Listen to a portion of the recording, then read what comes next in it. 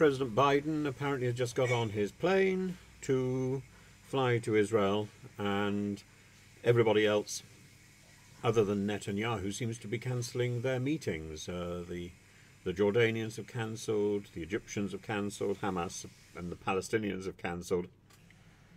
So one wonders why on earth Biden is actually travelling all the way across to Israel simply to shake the hand of Netanyahu, and what is the purpose, what is the effect?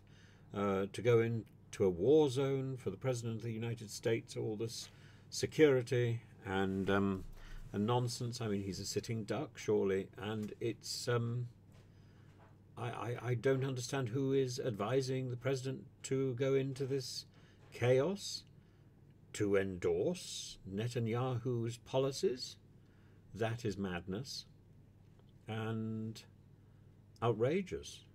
I cannot imagine he commands a democratic mandate or the mandate of the Democrats to go and shake hands with Mr. Netanyahu, whose hands are covered in blood. And there is so much chaos. There's chaos in Gaza, with a huge number of people being moved out of their homes. There's chaos in the north of Israel, with a huge number of people being moved out of their homes. I think 500,000 Israelis have been dehomed. At least 1 million Gazans have been dehomed. For what? For what?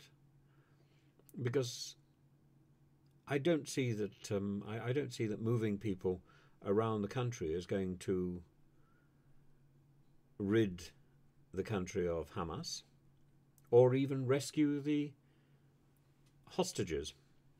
The two main objectives are not achieved by Netanyahu's policies. All he achieves is to alienate the thinking world, to convince the world that he is wrong, and to empower the terrorists further.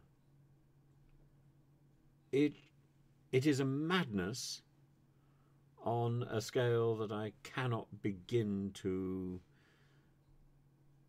comprehend. But I'm going to try. I'm going to try.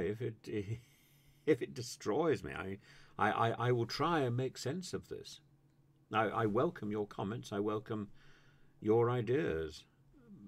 But I cannot understand why these policies are being followed, and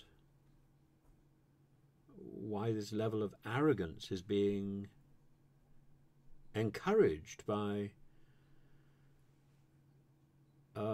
statespeople across the world, Europe, UK, USA, all backing this madness. And yet at the same time, we're seeing people out on the streets supporting or calling for the protection of the Palestinians. And that as well is being compromised by an inability to tell the difference between the Palestinians and Hamas.